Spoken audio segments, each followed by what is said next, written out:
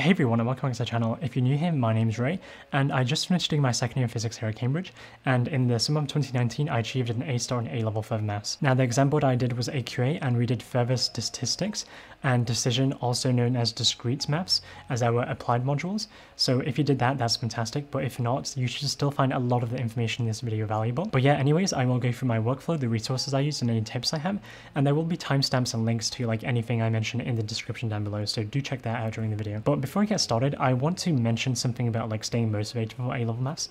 So I think in my first topic test for maths, it was on complex numbers, and I ended up getting a D in that topic test. And I thought, because this is like the first bit of A-level further maths, that I just could not, like, I was just terrible and I couldn't do like A-level further maths at all, because it was supposedly meant to be like the easiest topic. So don't be disheartened if you like do bad initially or on like the first few topic tests. And I just kind of stuck to it and I kept like trying to improve and being intentional about improving, and like making sure like I was understanding the material and getting better. And despite people doing better than me in the first topic test and getting like higher than my D in complex numbers, I stuck to it and I ended up being the only person in my school to get an A star in A-level further maths, despite people like doing better than me in the first few topic tests. So don't be disheartened and just like keep to it and stick to it. So I will quickly outline my A-level workflow, but I have explained this in more detail in my A-level workflow video, which should be linked above somewhere right now. So it'll start off with the specification. So I got the specification from the exam board website. For me, that was AQA, and I kept it on Google Drive because on Google Drive I could highlight and annotate the spec without having to print it out. So I just used the spec to make sure like I was covering all the points that we had to in lessons, and I kind of knew where the lessons were heading because generally the teachers teach in order of the specification. So going to lesson, I would kind of know what we were going to be learning that lesson, and I would sit down and make an effort to understand and learn the material, ask questions during lesson, and make any notes. Now, on the weekends, when we finished any large topic, I would turn these notes into flashcards and supplement them with like any online A-level further maths material. And what I could turn into flashcards, I did turn into flashcards, and what I couldn't, I just did more practice questions for. Now, I put all my flashcards into a digital flashcard app called Anki, and if you don't know how to use Anki, I have a video about that as well, which should be linked above right now. But generally, the kind of flashcards I had was like methods, so finding the determinant of a 3x3 matrix, which were just a method we had to memorize, or like hyperbolic substitutions for some integrals, or even the complementary functions for like some second order differential equations. There are a bunch of things in further maths that you can make flashcards for, especially for the applied modules like further statistics and decision for me. And if you want to see how I made my flashcards, then there will be a link in the description down below to a place where you can download my flashcards for A-level further maths, and then just get a sense of how I made them. And don't be too strict in making flashcards for like pure maths, because you won't be able to in many of the cases, and you will sort of have to do more practice questions. So now further maths required the most amount of practice for me out of all my subjects, and I would consistently be doing practice questions throughout the year, either through homework we were being given or through finding topic tests or like practice questions on websites like Physics and Maths Tutor, which I will talk about later in the video. So I would do these throughout the year and consistently, and that would just make sure I'm like keeping this information ticking over, especially for a lot of the pure content, which I may not be able to make flashcards on too easily. And then about 2 to 3 months before my exam, I started doing every new specification past paper. So I did a few old spec past papers here and there, but generally the old spec past papers weren't too useful, and I just did like a lot of the new spec papers and the specimen papers. And I also used the AQA teaching guidance, which had a bunch of practice questions as well, which didn't have solutions, but were still really valuable in attempting as well. So some of the questions were really quite difficult, and I have a video on how I tackle difficult questions, which should be linked above somewhere right now. But for these questions, if I didn't understand the mark scheme when I got around to marking it, then I'd usually go to teachers and have them explain the question to me, or potentially ask friends who I think could do the question. Then I would add anything I learned from doing these questions or past papers onto a mistakes document, and I would go over this mistakes document like kind of consistently throughout the year. So I'd find myself making some mistakes out of habit, so I tried to develop a habit of finding these mistakes as well by like adding them onto a document and then noticing trends in the mistakes I make, and then like turning that into a bullet point on this document, and then reading through this document like before doing any practice paper or before doing my mocks or something, and that would remind me of what mistakes to be looking out for, and which mistakes I end up making most often when doing these like papers. So that basically summarizes my workflow. As for some resources which I found to be really useful, the first was Jack Brown, or TLMaths as he's known by now. So if you go on YouTube and search TLMaths, and you can find his channel here, and if you go to like videos, then you should see a bunch of his videos for A-level maths and further maths. But if you go to TLMaths.com, which is his website, if you click right here, then if you go to A-level further maths and then like pure or something, then you should find it in order of specification. So if I go to like matrices, then I can find all his videos on matrices, so like determinants. And then I can just sort of see this, and I can see the spec point at the top as well. So this was particularly good for learning some material in maths if my teacher didn't explain it too well. And in this case, I didn't watch every single video he made.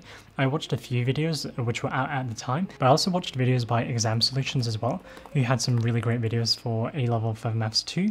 So if I go to Exam Solutions and go to A-level, then I can also find further maths if I scroll down. So if I go to AQA, and then I can find further maths over here, so like further statistics. If I go to tutorials, then I can find a bunch of videos on like some stuff in further statistics, and click on this and then just watch a video on it, and then even attempt some of the questions to do with it. So this was also a really great resource I used. It's much fuller now, or the website has a lot more resources now than when I sat the A-levels 2 years ago, so I'd really recommend checking out. My school also signed up for a resource, Integral Maths, which had a really good set of practice questions for A-level further maths. So if your school doesn't use it, then I would recommend like asking your teachers to check it out, because it can be a really good resource and have some like a great set of questions for further maths. So I found those to be really useful because the solutions were quite comprehensive, and often when I didn't get a question, the solution would make a whole lot of sense. And it was just a useful place for additional questions, which were never released by any exam boards, and they were just written by the folks over Integral Maths. And then finally, I would do past papers, which I talked about a bit before as well. And that was usually the Specimen papers, which they had written for the new spec for A-level further maths, or like papers from other boards as well, because there is quite a big overlap between the content in like AQA for me, and then EdXL or like OC or MEI. And stuff like that. So now I have a few tips for further maths, and the first is be intentional. And this requires you to like notice these feelings of confusion within yourself, like say during a lesson, and then be intentional about how you're going to tackle it or improve.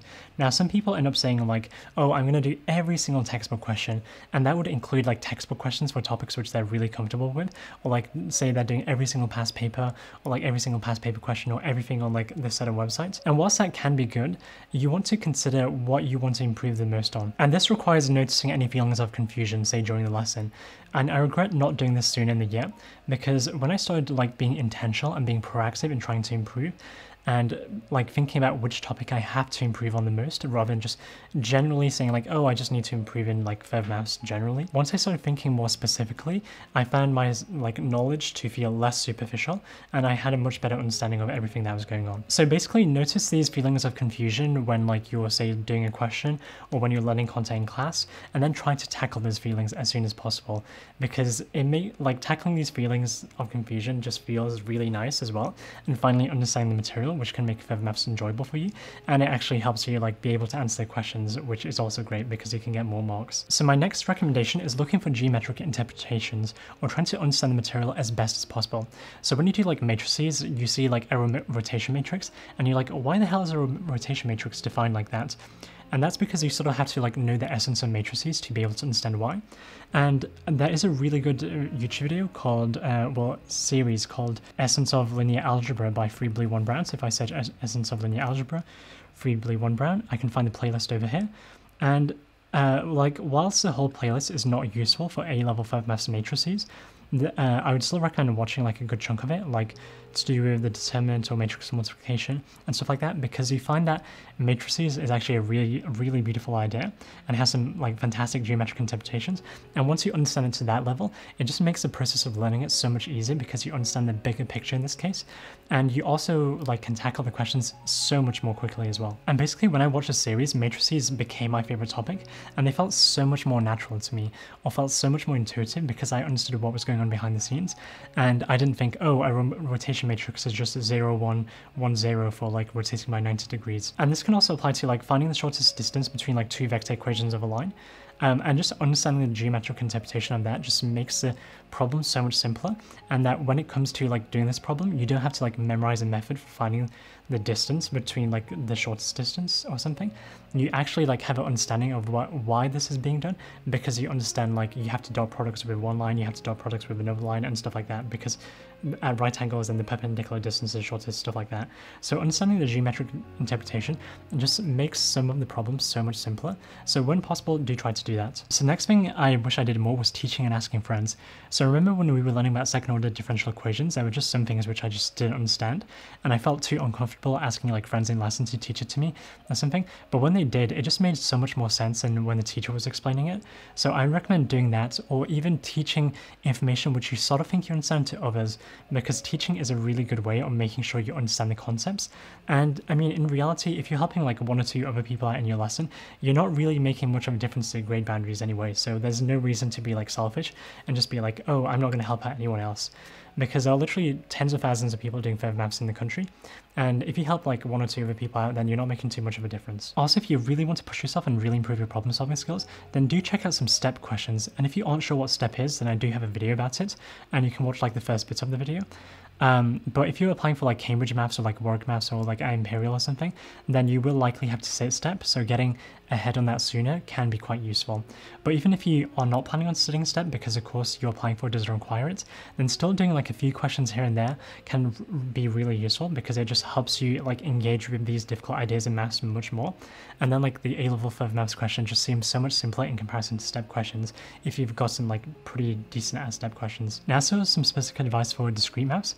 I recommend making flashcards on like the algorithms and like any definitions for like say graph theory or something, because that can get a bit tedious, and if you don't know the precise definition of like things in graph theory, then it can make the questions much more difficult to understand. So I remember making a bunch of flashcards for discrete, but do check out my flashcards in the description in case you want to. And I would also recommend doing the old spec questions for discrete, because I found the old spec questions for discrete to be quite similar for the new spec questions for the discrete, especially for AQA. And also flashcards do work well for statistics too, and I would also recommend getting quick at using distributions on your calculator, so like the exponential distribution, or like being able to do chi-square tests on your calculator, or if you have a graphing calculator that is, or being able to like use a Poisson distribution, normal distribution, binomial, everything. Just being able to do that quickly and well in the exam can save you a bunch of time too. So anyways, I hope some of that information was useful and gives you a better understanding of how you should be studying for further maths. For me, I found further maths to be the most conceptually difficult subject to understand, but I also found it to be the most enjoyable and most rewarding, because like when I understood these difficult ideas finally for the first time, or it just clicked in my head, or like I was getting some difficult questions right, then I really enjoyed that feeling, and I just really liked further maths at A level. So I would recommend like be intentional and make small consistent improvements throughout the year. Don't worry too much like if your first few topic tests end up going badly, as long as you're being intentional and finding like the ways you have to improve between tests, and then practicing and being proactive and everything like that, you should do pretty well. I'd also recommend watching my A-level maths video on how I got an A star in A-level maths, because I do give some advice there as well, which I haven't given in this video, which is still related to maths. And if you want to like learn more about how I studied for my A-levels, I also have a playlist on how I studied effectively for GCSEs and A-levels, which should be linked above someone right now as well. So do check that stuff out, and hopefully you found the video useful, and I'll see you next time. Bye!